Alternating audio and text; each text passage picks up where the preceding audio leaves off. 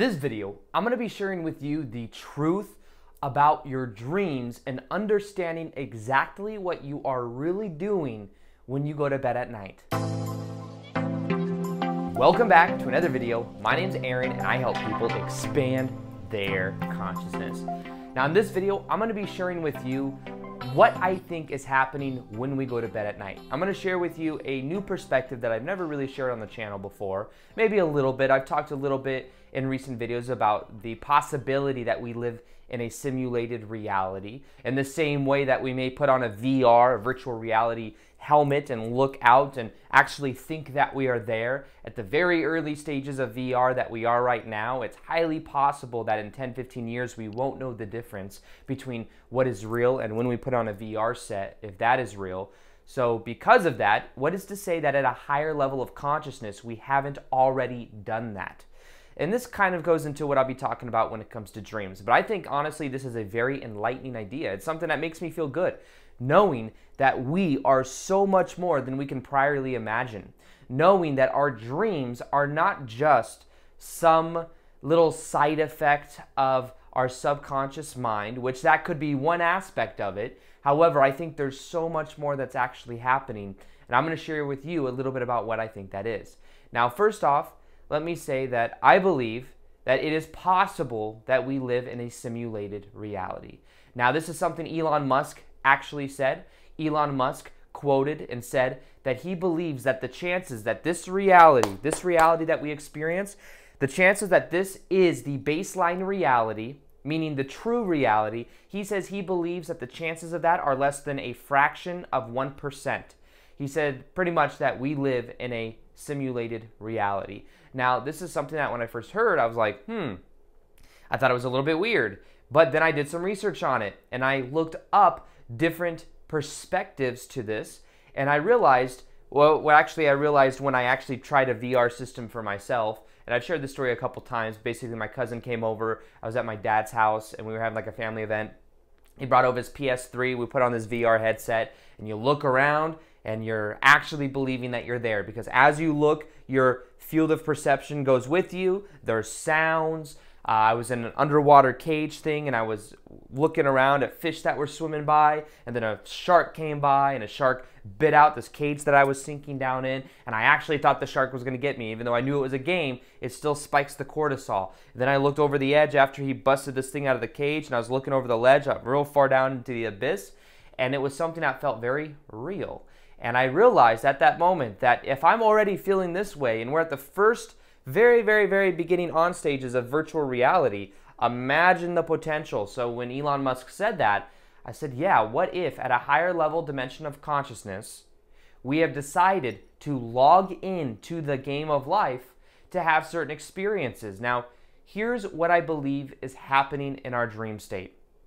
When we go to bed at night, when we say, I am going to go sleep, what we are actually doing is we are sleeping our quote-unquote avatar, quote-unquote our kind of the vessel we use to play this game, and we're waking up at a higher level of consciousness. So many times what we do is, what I believe I'm doing in dream state, is I'm actually doing things in higher dimensions. And I believe you're doing the same thing. Not that I'm special, I'm just aware of it, and there are times I remember some of these things. Now here's the thing.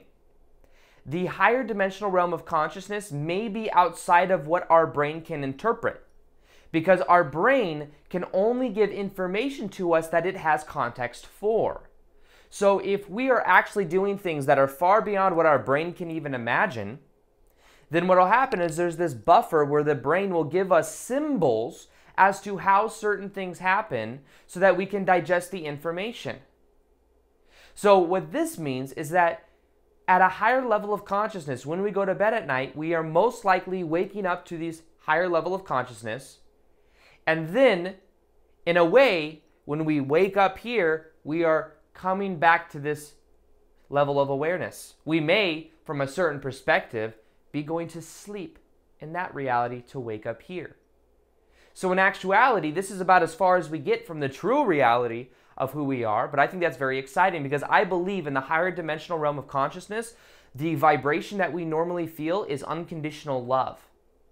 When we come down into what we call the third dimension, which is this life experience, and we forget who we are because there's something called a veil of forgetfulness. Imagine if you were playing a video game and you knew that you were playing a video game. Would you take it as seriously? You may not. But imagine you're playing a video game and you actually think that it's real. You actually can't tell the difference between whether it's real or not. How much more seriously would you take that game? How much more would there be to learn? And that's kind of the idea of why we chose to be here. We chose to be here because one of the things that makes this place so hard is we forget who we are. And then our life experiences are that to which we are remembering who we are. We are letting go of who we are not. We're letting go of labels, identity of who we are not, some personal experience, bad programming, social conditioning. And as we let that go, we become more of that natural state of who we really are. We start to merge more with our quote-unquote higher self, that higher realm of dimensional existence. We are merging with that. I think that's something that's happening right now. And some people are experiencing it more than others. It's not a race, but it is something to where, depending on what you are to the vibration of, you will experience. But what I believe is happening is that at the fundamental reality of who we really are, we are immortal spiritual beings living temporary human experiences. That in higher levels of consciousness, we can instantly manifest what we want because there's no time and space. There's time and space in the third dimension. There's a time-space linear experience that we have here. But in higher realms, things happen instantaneously. I think that unconditional love is our natural state of being. That we feel connected to every single person with the awareness that that person, that other soul, is another version of us. So we don't create as much resistance. And I think that as that higher level dimensional realm of consciousness, in that realm, that's who we naturally are. But then, out of bravery, we choose to come here. Because this is one of the most challenging places to be. Because we forget who we are when we come here. Because we go and we descend into a level of consciousness where we forget who we are. And we can always remember, and that's a lot of times why we experience either the pressure of pain in life. Sometimes that causes a spiritual awakening, and in a spiritual awakening, then we become more aware of the higher realm consciousness. We become more connected to it. We feel more connected to it. We're always connected to it. We feel more connected to it. And then what we do is we begin to embody more of that.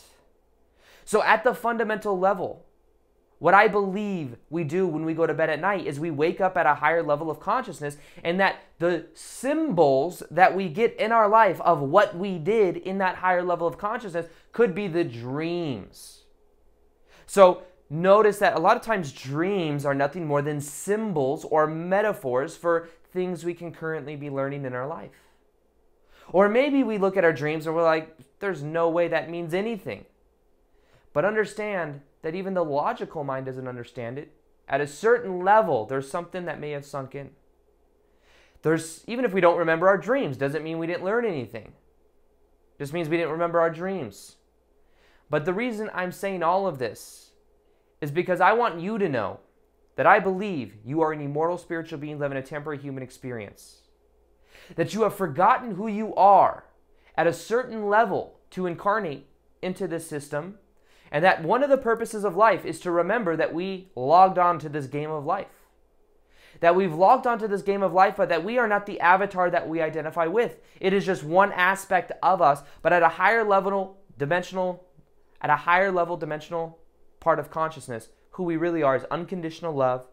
It's bliss. It's connection to everyone else. It's this ability to create what we want instantly. But we said, I want to experience a new type of version of myself. I want to experience something where I can learn a lot of lessons because things happen so fast up here that I want to experience a time-space reality.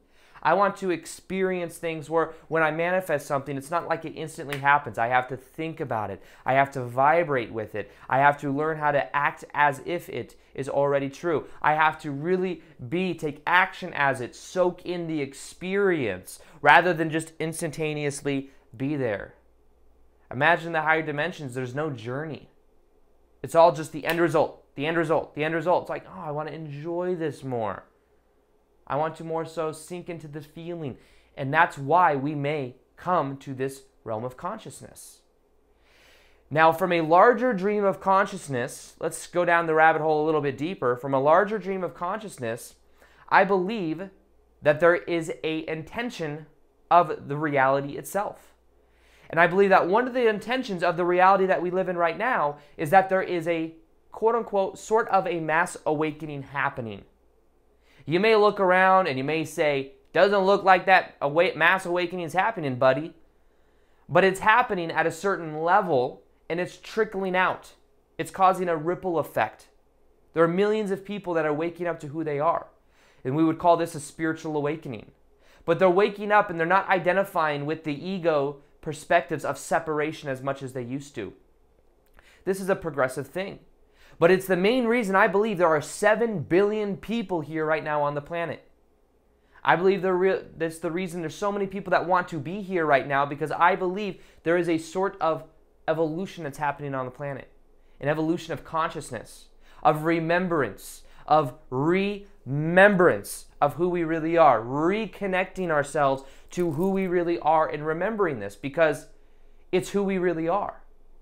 And just as hard as the game may be for us to go to sleep at night and to think we're just seeing these subconscious type symbols, as hard as it is for us to also come here and for us to experience the pain that has to go with being alive here and the slowness of how things manifest, there's something about the process of raising our vibration back up and us collectively doing it. Because just like we are creating our own reality from our thoughts, we collectively are creating the momentum of what reality we experience, because all of our thoughts team together to create a collective consciousness. Now, part of the dream, the simulation that we live in, is that it's getting an upgrade right now. We are upgrading the reality that we live in. And it starts from with all of us. It starts with all of us remembering who we are, making the choice within ourselves to see the correlation of what we think to what we experience, of us making the decision that we are going to go deeper within. We're going to realize that we are immortal spiritual beings living temporary human experiences. We are not the ego. We are not the avatar that we may identify with. It's one aspect of us, but at a higher level dimensional realm of consciousness, that is who we really are. So what are you doing in your dream state? I think that you're going to bed in this reality, waking up from a higher level of consciousness, and then when you come back here in the morning, you don't remember 99% of it because it's not even relatable to your brain. Imagine you did something that was beyond the 5 senses. Imagine you did something that you had no words for. You can't even explain it. There are colors you've never even seen. You don't even have words to describe the colors. You had emotions that we don't have any human words for, any human or English or any language for. Imagine you experience something so far outside your normal realm of perception that you just can't even explain it. Well, how would that come back to you in our awake life now with our realm of consciousness and where we currently are with our brain? The only way that it has is through symbols and through metaphors. Through symbols and metaphors we may not even completely understand. We may be flying and then a monkey comes out of the sky, something happens, you lose your sock, somebody kicks you in the shin, random stuff. Has no real meaning, but at a certain level, it may be a certain symbol that sinks in some way. So, dreams are symbols. Dreams are ways also that our subconscious mind can communicate with us. Dreams are ways that our higher self, our guides, can connect with us. These are all possibilities. I don't know exactly what is happening, but what I do know, and what I've personally experienced, is dreams are not just some little regurgitation of brain activity. Dreams are just a symbol for something that I can't understand because my brain doesn't have reference experiences for it. But I get the sense that every single one of us go to bed at night. When we go to bed, we wake up at a higher level of consciousness. We are more connected to people that may have even passed away in our life. We are more connected to everyone else at a deeper level. We may be doing similar things that we're doing now. I believe in my dream state that I may be teaching at a certain level. I've had many quote-unquote dreams where I am speaking in front of different people. I am teaching certain ideas, very similar to what I do in my real life. When I wake up here and I go, whoa, this is the real life. This is what I do. I'm doing something similar in my dream state, and that is a symbol for what I could be doing in a higher level realm of consciousness. And it's a possibility. Like I said, though, I believe that this is all a symbol. I believe, in a way, life is a metaphor or a symbol. I believe that as real as we think this is, it's an experience.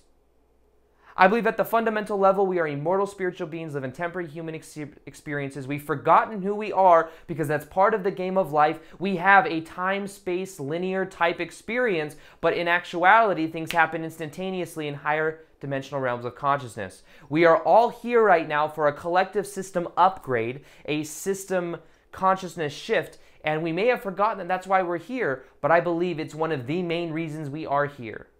And that as we become more aware of who we are, we start to then tap into more of our true power.